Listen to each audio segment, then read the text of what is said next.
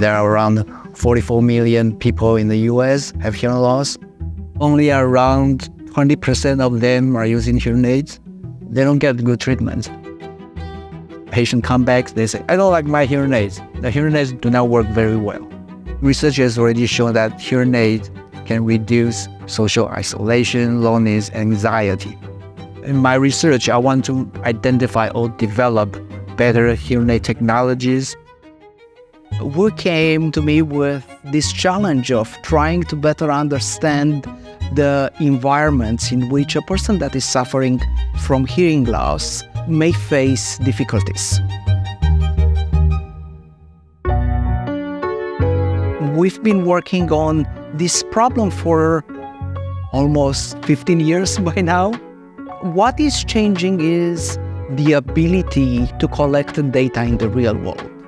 Tools like Aria are indispensable for this sort of work.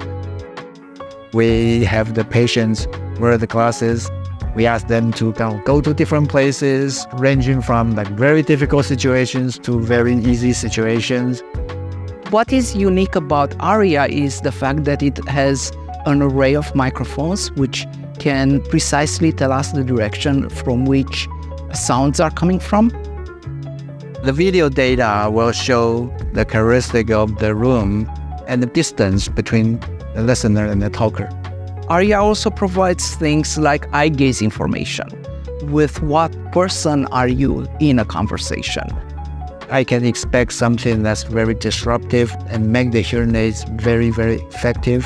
It will improve the speech understanding, improve the communication, improve people's quality of life.